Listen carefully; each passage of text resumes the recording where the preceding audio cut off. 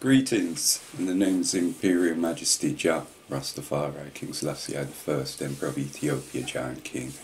It's Emmanuel again, bringing you another dish today, vegan dish. It's actually my personal favourite. It's quite simple. It's just brown lentil curry with cashew nuts, brown rice, carrot salad. So I'm going to take you over to the ingredients as usual. Take you through preparation, method, cooking, and then show you the eventual dish when it's finished and then on a plate.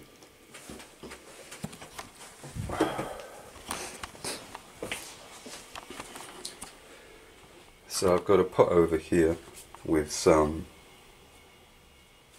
palm oil in it, ready to fry the onions and garlic once they've been peeled. That's a pot there for the rice, having brown rice today. So, in here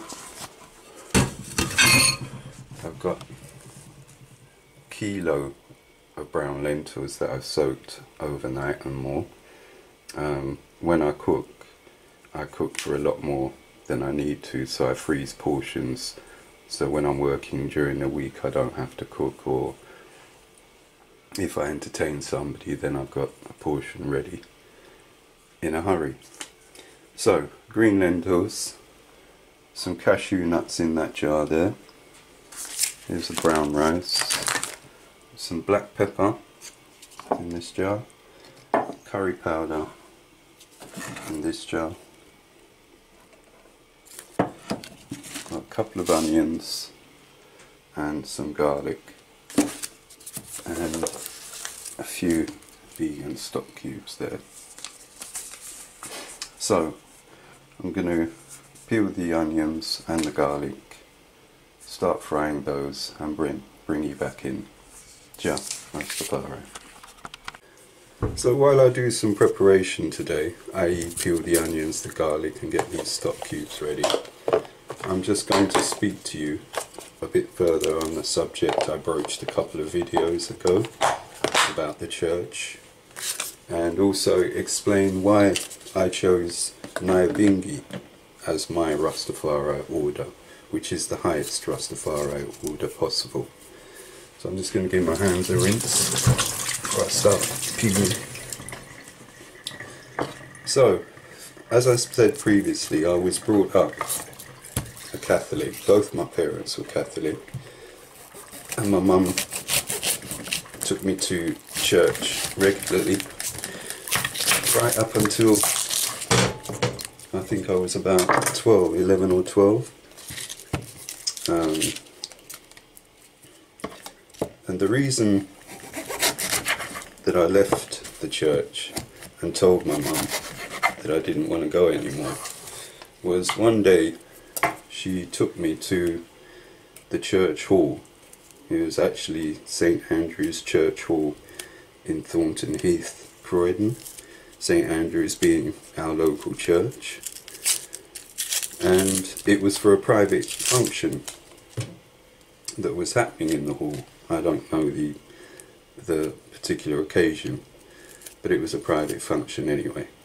So my mum was invited and she took me along.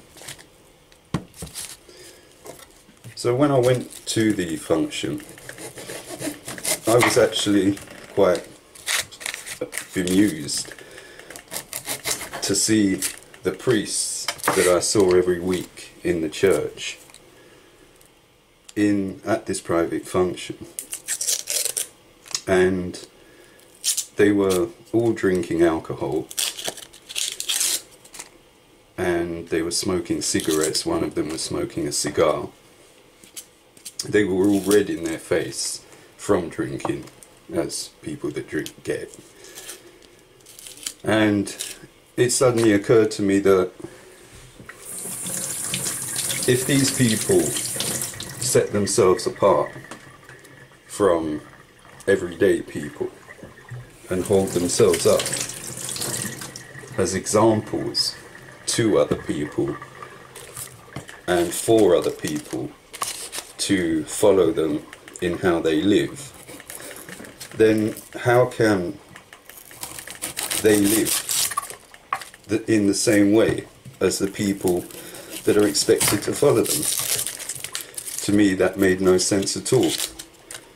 Having read the Bible and what have you, I always thought and had the perception that anybody who stood up as an example to others couldn't live in the same way as others and had to be much more spiritual in thought and especially in liberty. So, having seen the priests behave just like everybody else in the church hall, I was very dismayed and consequently told my mum that I didn't want to go to church anymore. Now, that was the kind of youngster I was. I was very forward, I was very insightful, and as far as I'm concerned, I knew what was right and what was wrong. So I took that decision. My mum, God bless her, respected my decision, and I didn't go to church again. Now when Rastafari called me and I answered the call, I bore all this in mind, and I decided that when I joined Rastafari, that I would choose the highest level and form of Rastafari, so as not to be hypocritical in sight, as I saw these priests to be.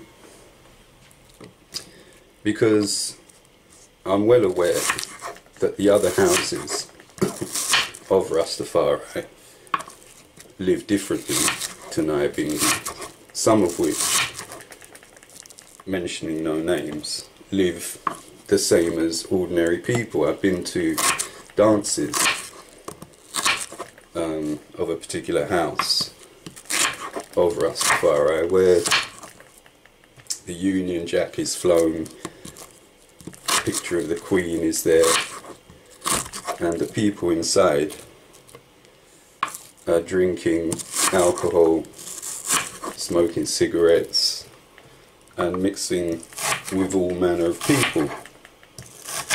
For me, Rastafari is a celebration of blackness. It's a very serious order and is centered around our father, Jah Rastafari. So, having seen the way that these people were living in terms of Rastafari, I decided that I would choose the strictest form of Rastafari, which is Nyabinghi, and hence I am a Nyabinghi today. So I've just peeled the onions and I've just put them into the pan with the palm oil. I'm going to peel the garlic, and then after I've done that, I'll bring you in. So the point of what I'm trying to say, in case I'm not making myself clear, is that for me, if you expect to be taken seriously as any entity, then you have to show yourself living and behaving in a way which is above the norm. Jah Rastafari.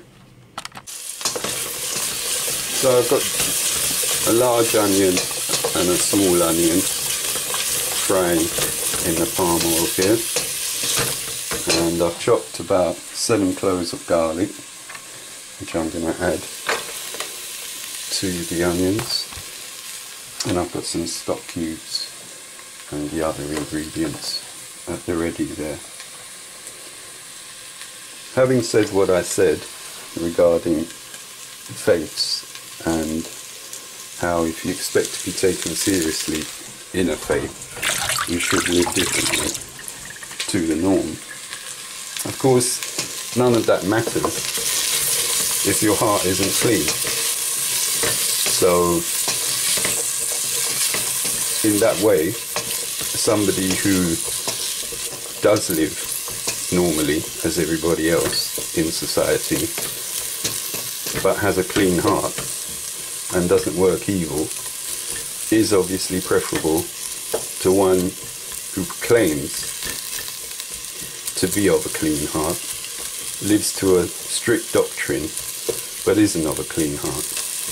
But my point was that if you are of a clean heart and you wish to stand up and represent something as great as a faith, or in my case a liberty, Rastafari, then you have to separate yourself and live in a higher way to the rest of society. Now, the onions and garlic are frying nicely, and once ready I'm going to add some clean water, i.e. boiled water, and add the lentils which I'm in the process of washing, and then hard boil them for a good while until they're soft and ready, adding water as and when required, and then, and only then, will I add the condiments, the cashew nuts, and so on. Just to go back to what I was saying as well, you can live in a higher way to other people's, and you will still won't be taken seriously. Especially, I think, as a Rasta man. I don't think many people take Rastafari seriously, and that's both black and white people. They think it's a bit of a joke that we just smoke weed and listen to reggae music and that's it, basically. So fundamentally, it's not important whether or not people take you seriously. Live in an upful way with a doctrine, adhere to that doctrine, and then at least you'll be able to take yourself seriously, and your father would definitely take you seriously. King Selassie I, Jah Rastafari. So I've added the lentils and clean water to the pot, and I'm hard boiling that now. Just going to put a lid on it. So I'm going to wash some rice and put it in the pot and get that ready. And then we're just waiting basically for the lentils to soften enough to add the condiments and the cashew nuts. Cost of this dish, very economical. I've used a large and a small onion, about 7 cloves of garlic. I'll use a handful of cashew nuts, a couple of mugs of rice, and a kilo of lentils, some black pepper, some curry powder, and 3 vegan stock cubes. So I'd say the cost of this one £5, if that, and I'm making a kilo, so that will serve as many as 12 people in my experience. So good, economical, nourishing, sustaining vegan food. My favourite, Jah Rastafari. The lentils are soft now, and I've hard boiled them for about half an hour plus. There's a carrot salad which I made yesterday, so I'm going to be having that with it today. So I'm going to add the condiments now, and then it's more or less ready, and just waiting for rice. Okay, so to the lentils, I'm going to add a handful of cashew nuts,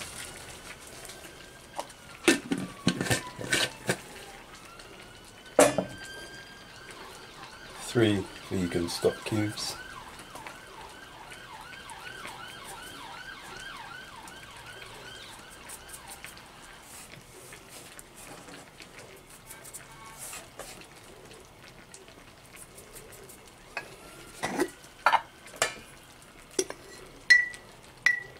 about half a tablespoon of black pepper,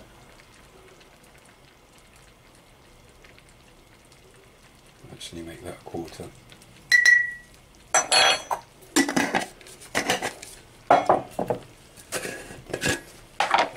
And then curry powder, according to how you like it, heat tablespoon for me,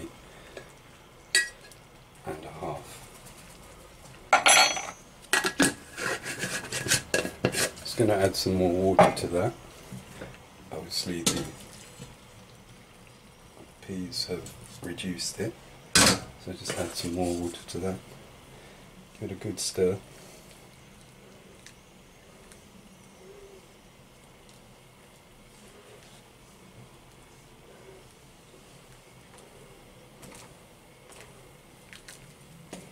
And that's your green lentil and cashew nut curry ready to be served with rice, which I will show you on a plate once the rice is cooked.